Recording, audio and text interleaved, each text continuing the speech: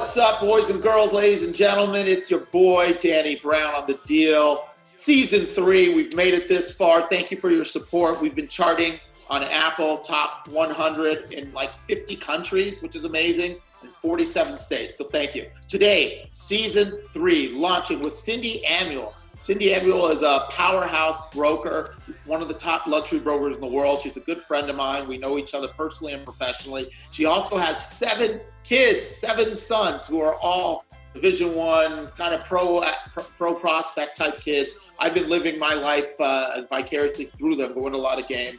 And her husband, Don, is one of the biggest soap stars in the world. You can always find Cindy on Instagram at Cindy Ambuehl, spelled A-M-B-U-E-H-L, the Cindy Ambuehl Group at Compass. This is a really fun episode about balance, work-life, family, career balance, a lot of advice for women who are going through it, but really for everyone. So I hope you enjoy it as much as I did, and hope everyone's safe out there, and looking forward to Season 3. Thanks. Hey, boys and girls, ladies and gentlemen, welcome back to The Deal with Danny Brown, Season 3, and I have a special guest to blow up Season 3, Cindy Ambuehl, a good friend of mine. How are you? Hey, Danny Brown. So happy to be here. I'm so thrilled to have you. I've wanted you on the show since we launched this, and I'm so glad to lock you down for a few minutes. We know each other both professionally and personally, so we're going to get into a lot of good stuff. But for those that don't know Cindy, she is a fellow broker, one of the top brokers in LA. And what's interesting about Cindy, and there's a lot of things, I'd say don't judge a book by its cover, because you look like a supermodel. And that's why we're friends, Danny. Right there. You look like a supermodel. You're like a runway model, yet you have a power broker business, one of the top agents in the country. And what people probably don't know, and we're going to get into it, is you also run a very hectic family household. You have a husband who's one of the most famous actors, soap actors in the world, yet you call him the sign bitch. So at home, he's the sign bitch. Everywhere else, he's world famous. But also you have a very regular, I don't want to say regular, but semi-regular family structure, sort of. Like it's the modern Brady Bunch with a lot of boys, and we're going to get into that. So I don't know where to start this because there's so many directions to go in, but why don't we just start about how many children do you have? Let's start there because this is a very unique part of your story. Well, we have a total of 7 boys. We've raised 7 boys. Our oldest is actually Donald's nephew. His sister passed young, and we took Drew in when he was 13. And then we have now a 31-year-old, 29, 25, got to get them all straight, 19, and the twins that are 17. So you sure there's any missing? That are 17. There's none missing? You didn't miss 1 or 2 in there? You don't, maybe Drew, there's Lawrence, Alexander, Luca, Anton, and Davis. Oh, yes, and Donald. And Donald, who's the biggest boy of all. Yes, he makes it. Starring Biatch. So remind me the structure. So your nephew, you guys adopted. Then Donald had brought, before he married you, he had 3-4 sons already? It's kind of crazy. It's the Brady Bunch. Yeah, and so he had been married for a New York minute. She came with 2. They had 2. He got all 4. We had 2. It's a his, mine, and ours. I didn't realize that part. I just learned that. I didn't know she had 2, his ex had 2, then they had 2, and then you had 2 from a previous marriage. And so that's the setup. Well, yes and no. So wow, that's really complicated.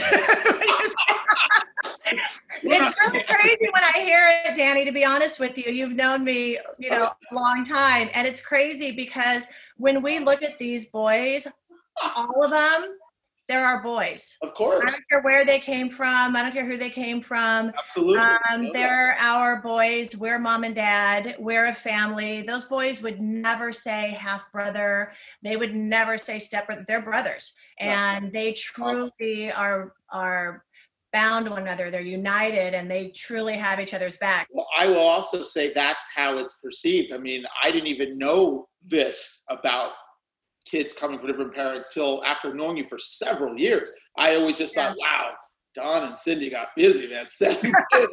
That's a long time. That girl. Yeah, they started at 15, first kid in high school, and they just kept down the line. Well, from the outside, it's really special and amazing because everyone does seem like it is a family unit, and that's rare. It's even more special and amazing from the inside. That's a testament to you and Don and values, which is another theme that we'll get into, because for being such a high-profile couple and for Don being a celebrity, you guys are such down-to-earth, regular people. From the outside, someone that knows you wouldn't know that unless someone told you. But let's get past. I just wanted to ask that one question because it was so interesting about the kids. But let's get into the Cindy Ambuehl story, the pre-real estate. Now you're a big real estate macher. We know that.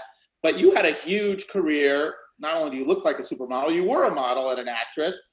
You were on Seinfeld and Jag and had some legendary roles. So why don't you kind of go back to the beginning and tell us like where you grew up and what led you to your career into acting first? So I grew up in Orange County. Phenomenal parents. They met when my mom was 16. Fell madly in love, got married as soon as she graduated, and I was raised by just the most loving, wonderful family. It was great. And I wanted to go to college. My father was a police officer. My mom stayed home. They really couldn't afford much. So I modeled my way through business and math school. So it was great. And so I ended up, I'm dating myself, Danny, because this is pre like the convenience of a computer. And I would be on planes going to Europe. I'd be going to Italy and Germany, and I would be doing campaigns there while I was doing my probability and statistics on the plane by longhand, no computer, I was actually writing computer. We had to write our own computer data, at the time. It wasn't nearly as convenient as it is now. And, what a difference. And I modeled my way through college. Wow. And got my degree. And then when I went, which was in probability and statistics with a minor of marketing and advertising, and I thought, well, okay, that's what I meant to do.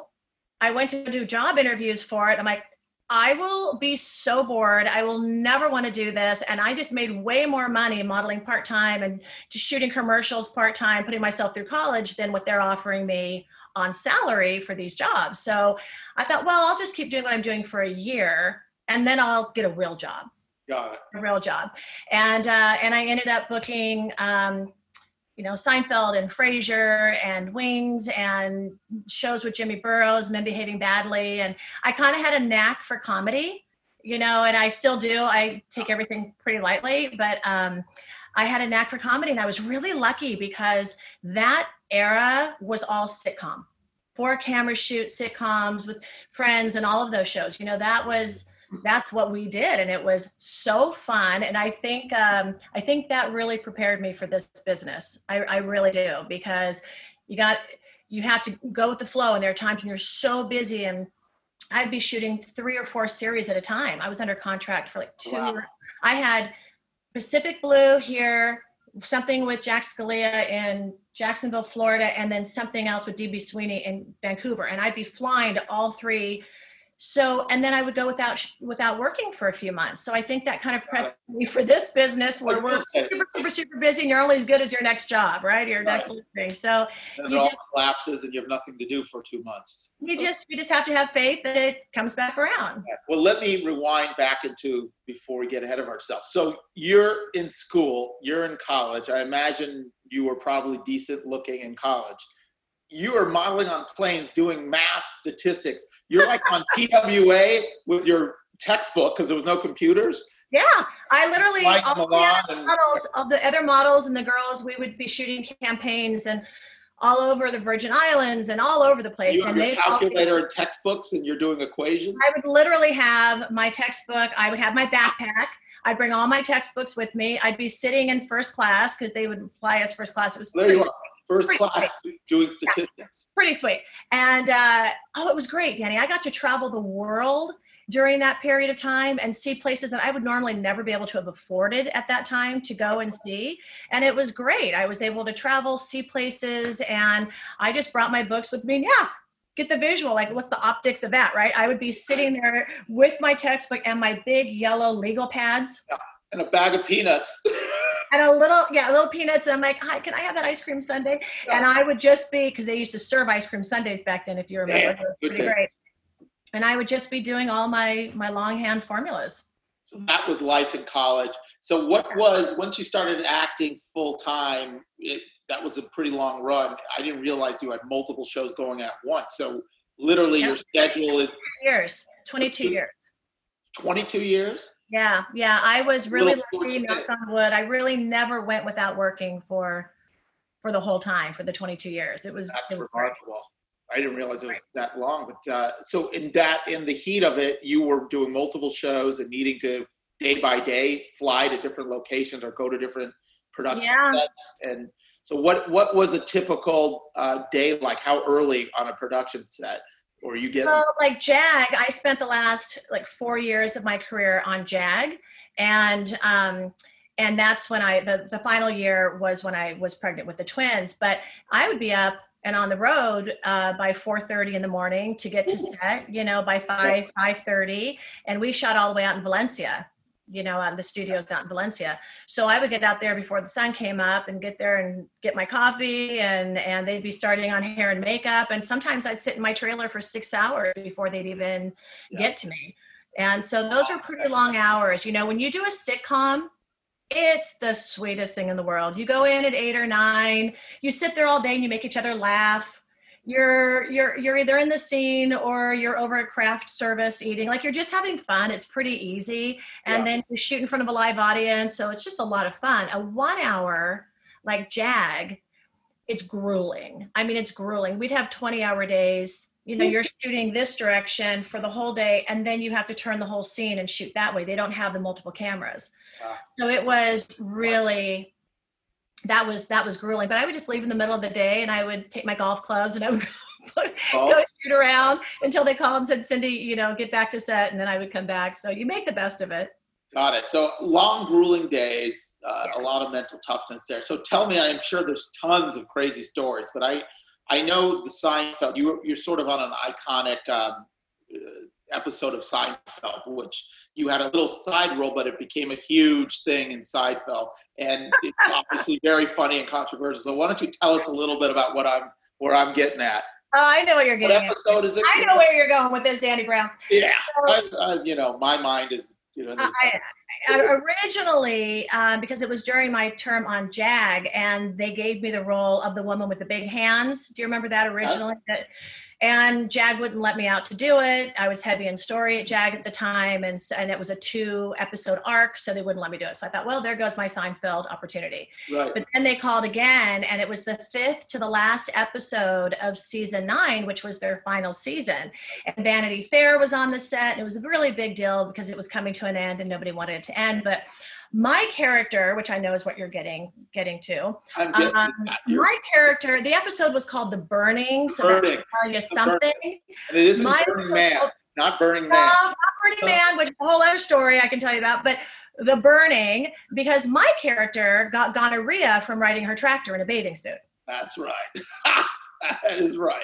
So I have a funny story. Tell it. So years later, I am shooting the remake of Love Boat. And we had come in from shooting, and Julie Haggerty from all the Airplane episodes, she was so brilliant, great comedian, so funny. She and I are sitting in the lounge, and we're waiting for the flight from Montego Bay to bring us back home. We just finished a Love Boat. And this local comes up to her and she goes, "Oh my God, Mon, oh my God, you're the airplane girl. And she starts going nuts over Julie. And Julie looks at me, she goes, "I am so sick of being called the airplane girl." And then she looks at me and her eyes, she goes, "Oh, you're the gonorrhea gal. That's fantastic. And Julie looks at me and she goes, "Yeah, I'm never going to complain again about being called the airplane girl." It was pretty funny. Well, I'm sure there's a zillion stories like that. Tell me, when did you and Don meet? How was this during your acting days? Or it had to be, right? It was before. So crazy thing, I had done an acting showcase 27 years ago. And at the time, the woman said to me, maybe it was like 25 years ago. The woman said to me, she said, if Eileen Davidson ever leaves The Young and the Restless, I'm calling you. You look so much like Eileen Davidson. And I didn't watch Young and the Restless. I didn't know who that was. So fast forward 3 months later, she calls. Eileen Davidson was leaving the show. She must have known. And she calls, and I go in to read for Eileen Davidson's role. And at the time was Don's wife on the show. But I didn't know this. So so I was auditioning. So I was out in the hallway. A lot of the times during auditions, the girls all gather in the lobby together. And I never like to do that. I like to just go and take my own space. And I was out in the hall, and I was just writing my lines and envisioning my scenes and kind of just getting into it and just really playing it out and seeing it. And out comes Don walking down the hall, and he kind of stops. He goes, "Hi." I said, "Hi." I didn't know who he was. And he leaves, and he comes back, and he says, "Are you auditioning?" And I said, "Yeah." He said, "Okay, that's it. See you then." And he goes in. I have no idea who he is. And I'm in there, I'm out in the hall, still really working on my stuff. And they call my name, and I go in. And mind you, they'd seen about 500 girls. This has been going on for days. So I go in, I'm not even kidding, probably more for this role. And I go in, and the door opens, and it's Bill Bell Sr. and Ed Scott. And then sure enough, there's Donald. And they're like, "And this is Donald. You'll be doing your scenes with him." And I was like this immediately when I met him. My heart was like this. And I was like, "Ah, shit." Because I knew I was going to lose focus. I knew that was that cute guy in the hall. And then I saw him. I was like, "Oh, shit." Like I knew it was going to distract me. But I ended up screen testing. It came down to 3 of us, and I screen tested. And at the same time, I got a show with Jim Burrows called Men Behaving Badly. And it was a primetime show, and I ended up doing that. But that's how we originally met. That's how you crossed paths. So I'm going to transition us into Cindy that we know today. So I do know from knowing you so well that during your acting career, you started investing in real estate and doing deals and thinking long term. So you had some experience and had the real estate bug. But what made the big transition from that, because a lot of people dabble in investing, to saying, "You know what, I'm going to start a new career and real estate," being a real estate broker on the West Side, as you know, if you're going to really do it and not part-time it, it's right. a 24/7 gig. So tell me how that came about, that transition, what it was like for you.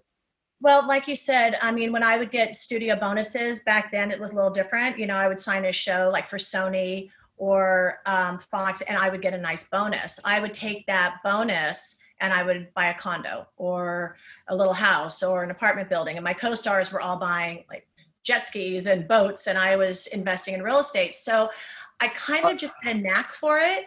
I just loved it, you know, and it was a passionate hobby of mine while I was acting and taking the money and then putting it into real estate. I really loved it. I enjoyed it. I loved the strategy behind it and the mindset behind it. And how can I, coming again from nothing, I mean, not nothing, have a dirt floor in my hut of a house, but I mean, a cop and a housewife, you know, we didn't have a lot of money growing up. So for me, it's like, how can I make my money work for me? And I really started investing in real estate and realizing I can play a little game of Monopoly. Like if I buy a property, let that equity build up, I can pull from that to then buy another one. And then I can pull from that and buy another one. So I really started to see how that was a great way to get ahead, make California real estate my friend and work for me. And I believe in it. So when I left JAG, because I wanted to be home with the twins, I was delivering the twins and so I was on JAG until I was out to here 9 months pregnant, and I delivered them. And there's a point to this story. The next morning, literally, I had the phone, and I had one twin here and one twin here, and I have Les Moonves and Don Belsario on the phone, and I'm crying, "Let me out of my contract," because once I held them, it's like I didn't want to miss that. So I had to come back for like 3 months, type my storyline, and I was with them, and it was brilliant because I got to be there 24/7 with them. And then I thought, well, what can I do? And I thought, I love real estate. I just love it so much. And that will allow me to work my own hours. So I thought. Yeah. But I did it, but that was my transition. I thought I could do real estate and be present for my children. And it would allow me to, navigate my own schedule so I could put them first always. They always come first, even now with as busy as we are. They always come first, period. They are my priority. And real estate then has allowed me to do my best to manage both schedules. So that was really the transition, is to be able to be home with my kids. And I love it. I sell and do for a living what I truly believe in. Like, I love California real estate. It is amazing. You are so smart to do that. So that makes sense. So you had the kids, you became a mother, and it was like, okay, need to shift. So let's now give people a taste of what it's like to be one of the top brokers in the country, a mother, a wife, and I'll call it a sports mom. Sports mom is sort of the advanced level of a soccer mom. But look, Cindy and I have known each other in a lot of different ways. And what people probably don't know is we've bonded a lot on the fact that your boys are major, major jocks and athletes. And I don't mean jocks, Little League. I mean professional level athletes. Mm-hmm. And that entails a whole different set of time and mental toughness and scheduling, because I went through that, for 15 years as well. So it's a full-time thing as the kid and the parent. So now you got the sports mom 24/7, big brokerage business 24/7, and then managing family and Don and his whole huge career. Yeah. So let's give an example of, like, you'd mentioned, we were laughing about it this past year. We had, it was like the city championship or the Southern California basketball championship. City. And I show up, I come because I'm living through your kids now with football or basketball, because I get to relive it. So let's just give people a sample of, like, what's your typical day. Hey, Jess. Hey, Jess. Can you tell the gardener to stop cutting for like 20 minutes? That's not. I told you. Welcome to live TV. This is live, baby. It's live, baby. Live with Danny Brown. Yeah. Nobody would understand. You would actually have to follow me from morning until night to even kind of comprehend what goes on here. Right. But it's insanity. Like, I get up early before anybody else. I get up early. I pack their, hey, Jess, bye. I pack their lunches, because I'm still kind of an old school mom. We get everything organic, and we feed our kids well. So we go from feast to famine in our house with 4 refrigerators, and they're empty after 2 days. So we're back to the store, and then they're empty after 2 days, and we're back to the store. But I get up really early, and they all get, handmade sandwiches and fresh fruit and whatever we do. And I pack their lunches for them. They also get breakfast, do all that before. And then usually I have my phone propped up. So while I'm making kids lunches, kids that are 17, but still they're my babies, making them lunches, I usually have somebody on the phone who also is up at the crack of dawn, a client who I'm talking about real estate. We're negotiating, we're hammering it out while I'm spreading on the sandwiches. So it's just about a lot of multitasking. And I think the trick to it, Danny, it's kind of funny. I spoke recently at Inman, and it was all about juggling it all, and whether it's for men or for women, because especially now with COVID, a lot of men are Mr. Moms because they're also home now with the kids, right? So kudos to you, because you guys are all taking on a whole new responsibility as well, and a whole new respect for it. But I spoke to Inman about having it all. Can you really have it all? And it was really amazing, because at first, the first day I sat at a table with 8 women, some of them in their 20s, unmarried, no kids, some of them older who had kids still in high school, some who kids had graduated and had moved on and married, and now they're grandmothers. So it was really about, is there any such thing as having it all? And they all went, God, that expectation is too much. That expectation that somebody can do it all, it's too much. And what does that really even mean? It means just do your best. It means do your best and prioritize, and more than anything, try to find balance. So that's really what I live by. And I really think that's been a key to my success professionally, as well as, and most importantly, personally, is finding that balance. It's really, I am a super organized person. I don't know if you watch Friends, but my husband calls me Monica. Okay. I don't know if that's a compliment. I don't think it is, but I think it is. I don't know that it is, but I'm super organized, and I have to be, because to be able to be a working mom and a working dad and be present for your kids. I know, Danny, that I've been on the phone with you while you're driving to practices or driving to parks and driving here and driving there. I know, because you're a super great hands-on dad. We are trying to find that balance, and we're trying to juggle it all and do it well. And I think it's just a lot of pressure on us. And I think it's about time management. So I have a calendar, and my calendar in one color is everything that's personal, and the other color is everything that's professional.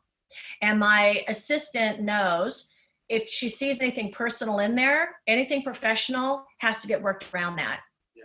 And if it doesn't, then what ends up happening is, like, one is green and one is blue, right? Green is professional, blue is personal. So if all of a sudden it's all green, I know I'm not giving enough time to my kids and my husband.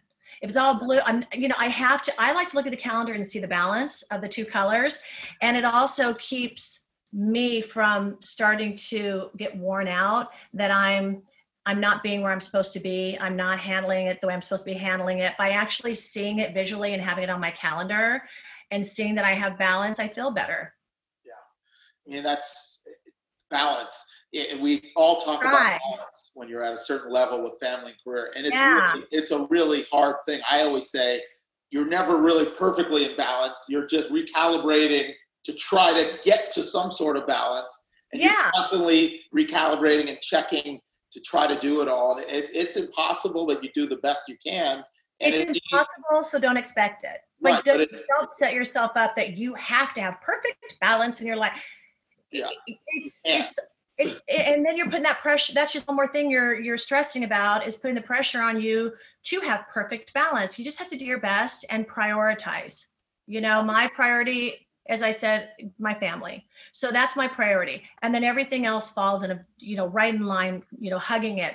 But if you have a priority and that's your focus, you feel better, you're happier if you know you're tending to your priority, or, and then literally I'm better at work when I know that my priority is in order. My kids and my house are in order, then I'm much better at work. If I feel like, I'm not doing what I need to be doing here, and things need to be taken care of here, it's going to affect my work. Sure, it all bleeds. It does. So you have to take care of it. Though I don't want to paint a picture of that, that this is a perfect balance and it's all family, because I know you and I've seen many times where you've had to leave important events. Like I was saying earlier, Pally High city championship or state championship basketball. So you and I, and thank you so much, Danny. Tell us what happened. Okay, so Danny, by the way, everybody out there, is the greatest friend, because my son was playing, he plays basketball at Pally High. He's a 6'10" ball player. And at 17, he's 6'10". It's crazy, still growing. And Danny came to all the games for the city championship. So you're such a good friend. I so appreciate the support. And by the way, I get to relive it. I love it. Well, it was 110 in the gym, and everyone was, oh God, how do I make that stop? Sorry, guys. 110 in the gym, and you still showed up. So did Jess, by the way. I appreciate it. So, hi, Cindy. Hello? I think you picked up the phone. I meant to say end, and I answered it. Sorry. So it might happen again. We're live. How do we make that not happen during our call? Turn off the phone, maybe? I don't know. Turn on. I don't know. Turn off volume. It's okay. Let me try and do that. So anyway, so Danny was so great, and you came to the games, and this was a huge deal. It was the first time in 50 years Pally had gone to the championship. So great. But this is a perfect example. I've been working all day, running around like crazy. I have to get home. I need to get dressed for an evening event, then get to the game 2 hours ahead, if you remember, because that was when LeBron came. That's right. And they all came to watch it. And so the stadium was packed, and we had to get in there. In Sierra Canyon, it was against LeBron's son. It was like a full media, the whole world. My God, 400 people waiting outside to get in. And by the way, everyone, this was the week before COVID. Yeah. And thank God we got this all in, and they end up winning that Thursday. They end up winning, or there was a Saturday they won, and the following Monday everything was shut down. So we just squeezed it in time. But the point is, I'm there, I'm at the game. I'm cheering on my son. I'm going nuts. We're going crazy. The game, we're going to win. We're going to win. And then I'm looking, I have 200 people arriving at my Bristol listing for my big Twilight sushi event. Yeah. And I'm like, okay, I can be here for about 12 more minutes. And then that'll give me time to get to the car. And then I can drive and I can change my heels in the car, maybe brush my hair. I'll have about 6 minutes when I get there to make sure I can brush my hair before all the guests start to come. Fourth quarter of the championship game. Fourth quarter of the championship. So I should be like focusing on, I have 200, maybe 250 people coming to this event with a jazz band and sushi and ballet and the whole bit. I'm calling you and I'm calling my husband going, what's happening today? What's the score? What's happening? And then Alexa, my assistant at the time, is calling and I'm like, Alexa, so did the tables arrive? Are the flowers there? I'm hanging up. What's the score? I mean, this is what we do all the time. And it's just nuts. So I'm at the event. Looks like, huh? That's what it looks like. And I'm at the event, and while I'm at the event, all of a sudden out of nowhere, I'm screaming, and people are looking at me and saying, oh, sorry, Pally just scored. And I'm like, so we're in it. We're in it. We're doing our best. Perfect summary of like that little microcosm of what you go through when you are trying to balance family, personal, business. There's so much coming at you.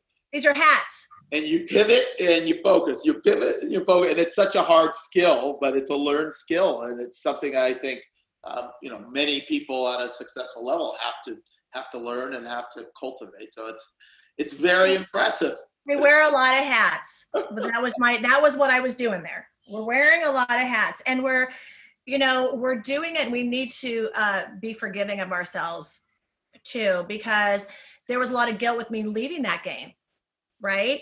And I'm like, but at the same time, I have sellers who hired me. I have a responsibility. I have, a duty to them as well. And they have entrusted their, at the time, 14-9 home in my hands. And so, I bet. Is that Ray's house? No, Bristol. No, that was AMG. AMG Capital. They're amazing. And so we end up selling that at 12 million, 10 close. Nice. It was really great buyer. But it was just, we have a lot of responsibilities. So I have responsibilities to kids, my husband. But boy, Danny, our clients, we're responsible. Yeah, they don't care that you have 7 sons and a husband to take care of. They don't care that the city championship. You got to get their house sold and you're representing them. And I get it. I better have a really killer event that night that, that home is, and it was amazing. But it's just really being able to take a deep breath and say, I got this. I can do this. And let me, like you said perfectly, pivot here. I'm focused here. And when I'm here, my attention is here and it's focused. But it's a really hard skill. You can't always do it, all of it. You just do your best. Well, something that comes to mind with me, with you, and with a lot of successful people, and it's on the back of juggling multiple things you need to be accountable for, is the energy it takes, both mental and physical. Yeah. And I'd love to talk to you a little bit about your routines, your health routines, your diet, your exercise, your meditation, because I know that is a big part of being able to maximize and optimize your energy and focus. So tell me a little bit about that and how you go about that. Well, I can probably say it's probably of late my weaker, so it's fair to talk about this too. I have a lot of people who are in the best shape of their lives during COVID because they have all the time in the world to work out. We as agents, we've been busier than ever, right. and it's been harder than ever. So I have not been hitting the gym or working out as much as I would like, and I feel the difference. I definitely feel the difference. I am passing out at night. I'm exhausted. Where when I do, even if it's 3 times a week, just get on. We have a full gym in the house for Donald and the boys. Imagine, they're, as you mentioned, they're terrific athletes and they're Division I athletes. They're up there training 4 nights a week, even after they've worked out with their teams. Yeah. They're up there working out in our gym we have. So, I should be up there 3 nights a week, at least doing the elliptical and at least doing some weights. It really, really helps. But I've gotten better about it as of this week because I did notice a difference in my energy. I've gotten better about it this week. And but more than anything, we eat really well. Like I eat really well. So I'm really big on you are what you eat. And we've talked about this. Like I do a lot of, I really love a Thorne product. Thorne has like no metals in it, and it's really, really high in all the nutritional values. And I'll put that in a shake every morning and drink that. It's called, what is it called, Cindy? I now should be a sponsor endorsing this product. It's called Thorne, Thorne. I think there's an E on the end of it. It's a powder? What is it? Is it a supplement? Erewhon is the only one that carries. The Whole Foods carries some of it, but Erewhon, and I highly recommend it to everybody because I have a client of mine who I adore, and he was on the stock market, but really what all he did was investments on health products. Got it. Well, he's really done his homework on products that have high metals, high this and high that. So he's the one who recommended it to us years ago. And I love it. And I'll put a big scoop of it in. Powder, it's like a powder, and it's loaded with, everything, but it doesn't have the metals and it doesn't have all of the toxins in it. And it's really, really good for you. It's energizing, but all in the right ways. You know what I mean? So I put that in a shake in the morning and I drink that.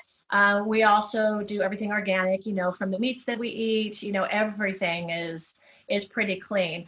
I'm really big about balance, so if I'm going to have a dessert tonight, I won't have one tomorrow night. If I'm going to have a glass of wine tonight, I probably won't have one tomorrow night. Like I just try to balance it. And, for me, I'm no spring chicken. And I really want to be here for years ahead for my kids. I want to see my grandkids.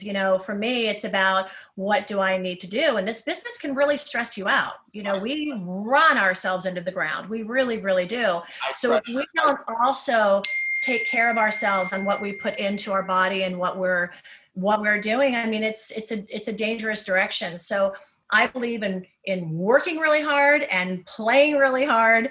I don't do anything, half-assed, hence the 7 children.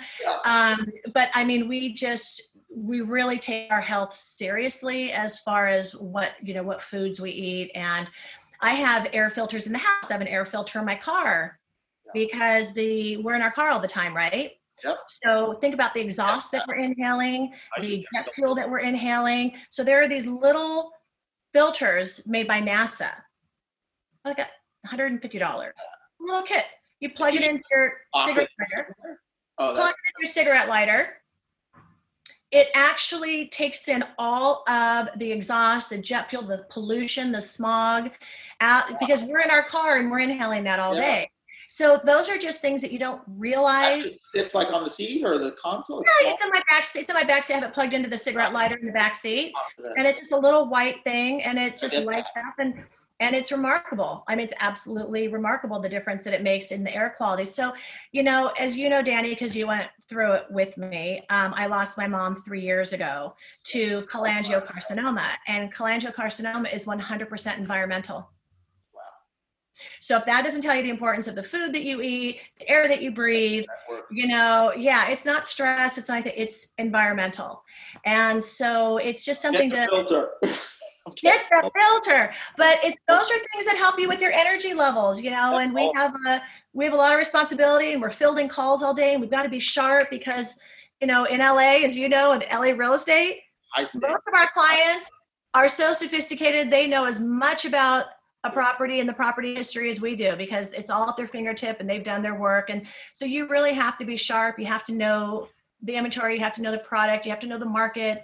You got to be sharp. So I truly believe diet and calm mindset is so helpful. And do you do any breathing meditation or anything to calm or read it? Like, how do you stay calm, focused, and does rest play a part of it? Are you sleeping or napping? Big believer in sleep is so important. It's like what I tell my sons.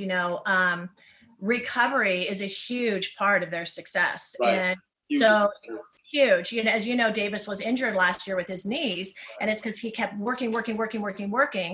And he never rested and he did cartilage damage, which is, thank God, better now. And he's back to being on the court. But rest is hugely important. And there are times at night where my God, with everything, you're just going, this is a lot. And how do I fix these problems with work? And how do I, because we are problem solvers in real estate, right? And we're problem solvers as parents. Yeah. Put the puzzle pieces together somehow. Yeah. And I just know that if it's at night and I'm feeling like, wow, then I just turn the computer off. I go to bed. In the morning, it's so much clearer. And I can just take it on. I feel much better about it. So I allow you're getting rest. You're making sure. Yeah, if I can get 7 hours a night, like that's a lot. That's it. That's all you need. Oh, I'm great if I can get that. Yeah. I need more. I need a good 8. If I could get 8, I'm good. I used to need more. As you get older, I'm telling you, you don't need as much. You know what? Mine is so interrupted. We have someone popping in at every, 2-3 times a night, the dog, the kid, it's like, it doesn't feel. I remember that. But I think rest is so important. So you've been very generous for your time, but before we wrap it up, I'd love to get some feedback or your advice on now knowing what you know, what advice would you give to your younger self or to, I think important for younger women to know that we're in this world where women have huge careers and they want families and they want to have it all. You touched on it before, but what would your advice be to your 25-year-old self or to a young woman who's in the professional world, who's wants to be at the peak of the game and wants a family? What would you say to that? I think that's really important for people to hear. Well, I think what I would, it's such a loaded question, Danny. No, I'm sorry.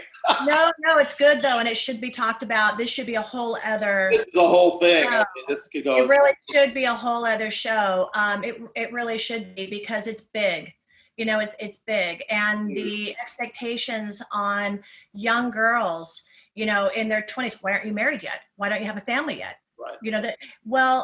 I don't want to feel guilty for wanting a career. I don't want to feel, so I think and women are still even, in this day and age are still expected by a certain age. You should be married. You should have children. And then women put off their career or they feel guilty having a career and putting off marriage.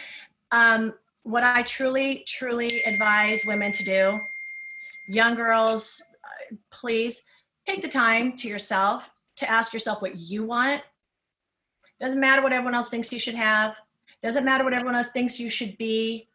Doesn't matter how everyone else thinks you should do it. Yeah. You need to just stop, take the time, and ask yourself, what do I want? What makes me tick? When am I my happiest? When do I find that I'm my calmest and I'm the most peace with myself? And it doesn't matter what anyone else says, expects, tells you should do or advises you. It doesn't matter. You have to have your own voice and you have to hear your own voice and ask yourself, what do you want? And that should be your focus. What you want is going to change as you get older. You're going to now go, okay, I have this now. I'd like this. Let it happen organically for yourself, but don't be dictated to. It'll throw you off. It'll throw you off for years. That's such good advice, Cindy. I hope so. That's good advice for any young person, but to focus on the woman's perspective. I think that's huge. You got to turn in for the answers, not out. There's so many exterior. Everyone's willing to give it to you. Everyone wants to give you their opinion. Everyone wants to tell you what you should do. Including the people that love you and have your best interests in mind. They're giving you their views. You got all of us, women and all, have to look inside and figure out who am I? What do I want? There's no expectation. You don't have to have a career. You don't have to have a family. You have to figure it out. And a huge thing that I want to touch on and shine a light on, as you just said, it will change and evolve, and that's okay. Sure. You don't have to say, this is what I have made this commitment and that's it. I'm stuck. No, life changes, you grow, things grow, and you with it. Look, I was on a top 10 TV series. We were a top 10 series for 10 years and we went 11 seasons. I left on the 10th season because my life changed and I held my babies for the first time and said, I'm not missing this. I'm not having someone else raise my kids. I'm going to be home with them. And so all of a sudden I had a shift. I didn't think twice after driving off that lot the last day. Didn't think twice about it. It was the right decision for me at that time. And no one else, people are like, you're crazy. You're leaving a top 10 show. I didn't care what anyone thought. I knew for me, the most important thing was being there 24/7 for my babies. So everyone's different. There's no right or wrong. It's only wrong if you're not doing what you know is best for you, because you're listening to all the noise. That is fantastic. Well, that's awesome. Anything else you want to leave us with? That was so cool and such great advice. No, I'm so happy we finally got to do this. I'm so happy that Cindy Ambuehl on season 3 of The Deal, blowing it up. You can find Cindy on Instagram. I'll put all her information down in the intro. But Cindy, love you. Thank you. Say hi to Don. I Can't will. wait for the next season. Let's hope we have a season next year at Pally High. I can't wait. Oh, we're supposed to, so fingers crossed. Awesome. Talk to you soon, Cindy. Thanks, Danny. Hey, thank you guys. Hope you enjoyed Cindy Ambuehl on The Deal Season 3. You could always check us out at thedealpod.com. We're on Spotify, Apple, and everywhere you consume podcasts. You can find me at The Deal Pod on Instagram. My personal handle's at Danny Brown LA. We have a lot of cool guests coming up this season. Go back and watch the other guests that we had on. We had some professional athletes. We had the head of the CIA. We had a major cannabis doctor. We've had so many cool, interesting guests. So make sure you go through our catalog. Leave a comment if you like what you hear. Give us a 5-star review. Thank you very much. Hope you're all safe. Peace out.